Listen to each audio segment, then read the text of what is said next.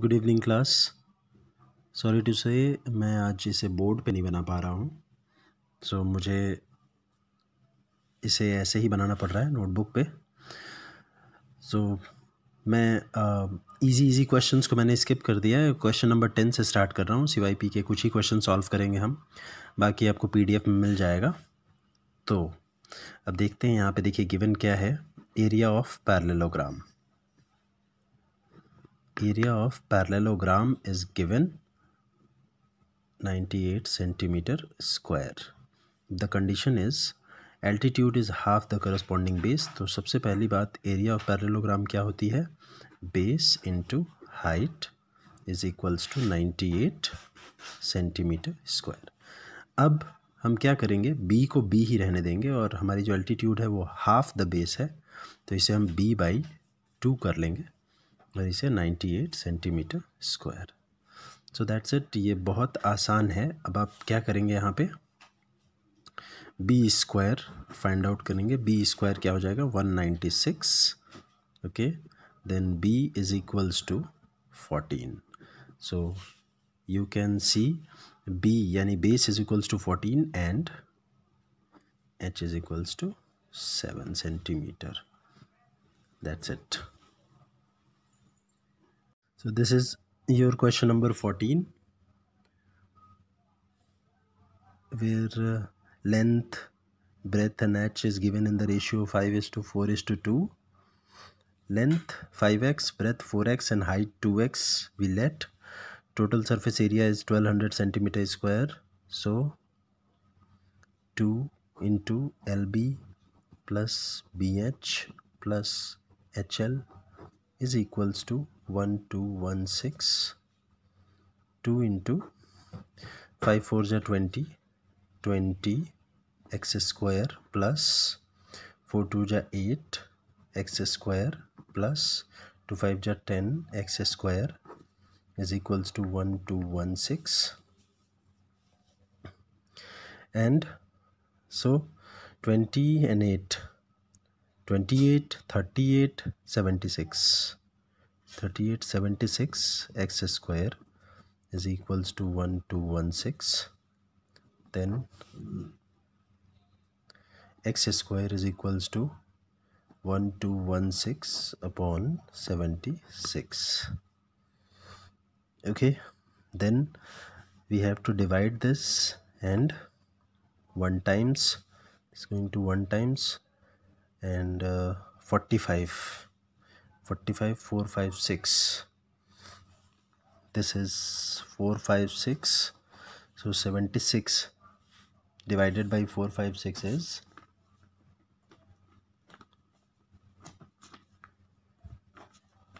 6 6 36 3. Okay, then this 16, and x is equals to 4. X is equals to 4. So length 20, breadth 16 and height is equals to 8. So volume is equals to 20 into 16 into 8. So 16 8 ja 144, 16 in ja 128, 128 256 0. This is your question number 14, how it is done.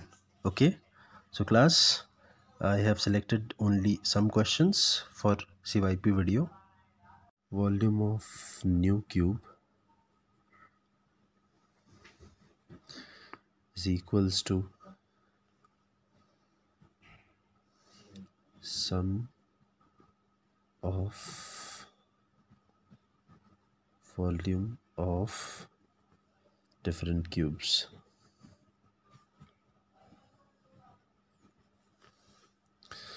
So V is equals to V1 plus V2 plus V3. 3 cube plus 4 cube plus 5 cube.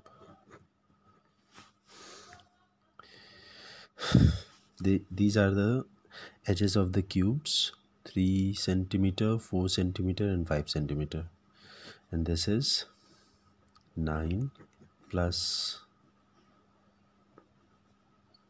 64. This is 27.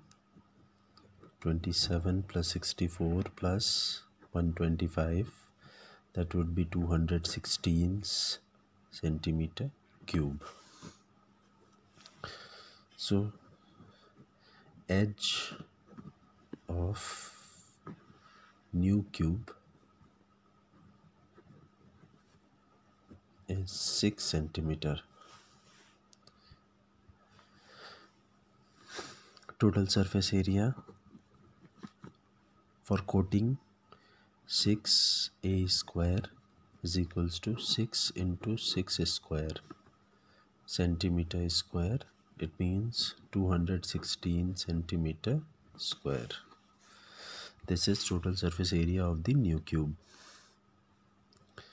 So what is the cost?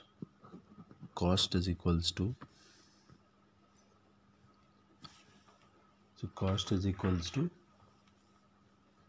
rate is 3.50 into 216. So that is 750 rupees. 756 rupees. Okay, सो ये एक नया सा question था जिसमें 3 cube से हम एक नया क्यूब बना रहे थे. तो हमें क्या करना था? तीनों क्यूब की वॉल्यूम का सम करना था. ठीक है, फिर उसके बाद हमारा काम आसान हो रहा था. Okay, next question. Next question is question number 16. Number 16 is, a car has tank of the measurement 40 centimeter into 28 centimeter into 25 centimeter. And this would be equal to 28,000 centimeter cube and 28 decimeter cube. So we can say volume of the tank is 28 liter. Average of car, it means mileage of car. Average कितना दे रखा है? 13.5 kilometre पर litre. 13.5 kilometre पर litre. Okay, so total distance covered in full tank is equals to 28 into 13.5 kilometre. 28 into 13.5 kilometre. अब इसको हम solve कर देंगे और हमारा आंसर आ जाएगा. So this is your question number 17. इसमें क्या है? इसमें एक रोलर है जिसकी डायमीटर 1.4 मीटर गिवन है. So radius 0.7 metre. Length, it means height 2 metre. Number of revolution is equals to 5. तो आपको ये फाइंड आउट करना है कि वो कितने 5 रेवोल्यूशंस में कितनी एरिया कवर करेगा. सो कैसे फाइंड आउट करेंगे? Area covered by roller is equals to curve surface area cylinder की क्या होती है? 2 पाई RH. सो 5 into 2 पाई RH, यानी 2 into 22/7. R means 0.7 and H means 2. Okay, so 7 से ये 7, 0.1 times, and 5 2 जा 10, 10 से ये डेसिमल कैंसिल, और 22 into 44 मीटर स्क्वायर की एरिया वो 5 रिवोल्यूशंस में कवर करेगा. Class, this is your question number 18. इसमें capacity of tank is given 2079. meter cube. Diameter of base is given. Rate of plastering is ₹40 per metre square. सो हमें cost find out करनी है. तो चलिए सबसे पहले कैपेसिटी की हेल्प से और डायमीटर की हेल्प से हम हाइट फाइंड आउट कर लेते हैं. ठीक है. सो क्योंकि हमें उसकी इनर सरफेस एरिया को क्या करना है, प्लास्टर करना है. इनर सरफेस एरिया को प्लास्टर करना है. ओके. तो फिर capacity it means pi are square H 2079 is equals to pi r square h. It means 22/7. R means 21/2 into 21/2 into h. We don't know h. ठीक है. तो h फाइंड आउट करेंगे. तो सबसे पहले चेकआउट करते हैं कि ये 7 से कट हो रहा है या नहीं. 7 या 8 से. 8 1 जा 8, 8 2 जा 16, 9, 9 2 जा 18, 1 8 9. ठीक है. तो डिवाइड करके देख लेते हैं ये 21 या समथिंग से कट हो रहा है या नहीं. 21 से चेक करते हैं इसे हम. 2079 8 टाइम्स में, 9 टाइम्स में, 9 टाइम्स में 189.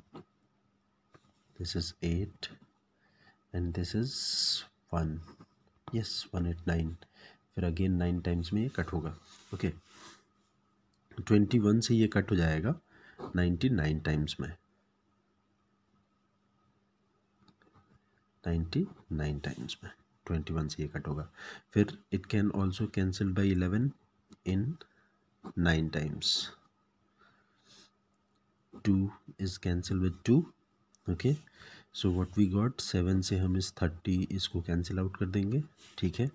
3/2 यानी कि h is equals to 9 into 2/3 and 3 से this is 3. It means 6 metre. 6 metre is h. अब हमें diameter of rate of plastering करनी है. तो प्लास्टरिंग तो हमें सब जगह करनी होगी एक्सेप्ट ओपन टैंक है, यानी कि एक्सेप्ट हमें ऊपर वाला पोर्शन छोड़ के सभी एरिया को कवर अप करना होगा. तो हम क्या करेंगे, कॉस्ट निकालने के लिए हम एरिया इंटू रेट करेंगे. तो एरिया हमें कितनी लेनी है, सबसे पहले एरिया हमें लेनी है 2 पाई R H plus pi are square. 2 pi R H, तो 2 पाई आर एच हमारी कितनी हो रही है, 2 into 22/7 into are 21/2 into H. What is H, 6. 2 pi R H plus pi are square means 22/7 into 21/2 into 21/2. This is the area. और area के बाद हम क्या कर लेंगे, एरिया इंटू रेट करेंगे और रेट इज़ गिवन 40 पर मीटर स्क्वायर. तो सबसे पहले इसी को हमें क्या सॉल्व करना है और ये सॉल्व करते ही हमारी कैलकुलेशन हो जाएगी. तो ये मैं कैलकुलेशंस आपके लिए छोड़ रहा हूँ. Okay. So class, this is your last video. So height is equals to 1.21 metre and radius is equals to 0.14. ये एक सिलेंडर की है और इसे हमें मेल्ट करके दोबारा इसे क्यूब्स में रिकास्ट करना है और उन क्यूब्स की एज निकालनी है. तो हम उसी फॉर्मूले से चलेंगे. Volume of cylinder is equals to 7 into volume of cubes. इससे हमें एज फाइंड आउट हो जाएगी. तो ये हो गया formula, pi are square H is equals to 7 into A cube. Okay. तो पाई की value 22/7 into are square, it means 0.14 into 0.14. h is 1.21. h is 1.21. okay, pi r square h, and it should be equal to 7 into a cube. Okay तो अब हमें क्या करना है, exactly हमें ए cube की वैल्यू निकालनी है, यानी कि ए की वैल्यू निकालनी है।